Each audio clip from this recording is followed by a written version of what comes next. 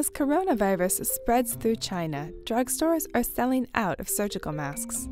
Take a look through the news stories and you'll see photos of concerned citizens with their faces covered. But is covering your mouth enough to prevent this life-threatening illness? And if not, what's really the best way to stay healthy?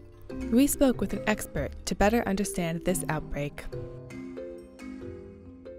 So coronaviruses are a large family of viruses that are responsible for about 25% of cases of the common cold. Before this latest outbreak, there were 6 coronaviruses that were known to infect humans, and 4 of them were just kind of common cold viruses that occasionally could cause pneumonia or severe disease. Coronavirus is an umbrella term that refers to a family of upper respiratory diseases, including the common cold, MERS, and SARS.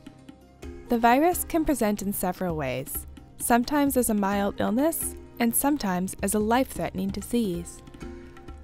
The current strain in China is highly contagious. Hundreds of people have been infected, and several have died. On January 21st, it was confirmed that this strain of coronavirus has made its way to the US. Soft surgical masks, like the one shown here, are designed to prevent the wearer from spreading their germs to others, but they won't prevent inhalation of airborne germs. Their loose sides reduce their effectiveness as a barrier against disease. To block out the greatest number of airborne germs, you'd need an N95 Respirator Mask. This mask is what a surgeon would wear around a patient with a highly infectious disease like tuberculosis. These masks aren't a foolproof solution for the public either. Surgeons get their masks fitted and generally only wear them for a short period of time. Just buying a mask from the drugstore wouldn't give you the same snug fit around the mouth that keeps those germs from getting in. Furthermore, respirator masks actually filter air, which makes them a great barrier against disease. But according to Dr. Amesh Adalja, they restrict oxygen flow too much to be worn all day.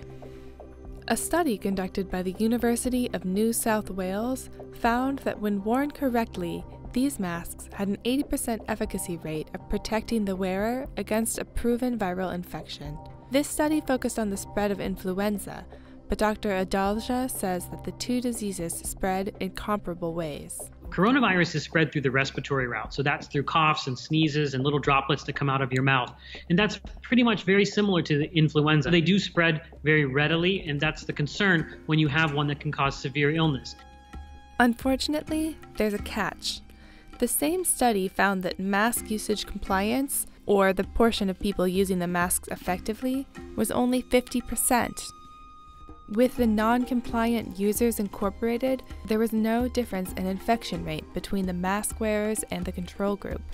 So what's the best way to keep yourself safe? Dr. Adalja's advice is simple. So the best thing you can really do is to practice good hygiene. Wash your hands, stay away from sick people if you can. If you're in those parts of China where cases have occurred, you want to stay away from the live animal markets, which may have been part of the origin of this new virus. But there isn't anything specific you can do other than a lot of common sense and good hygiene.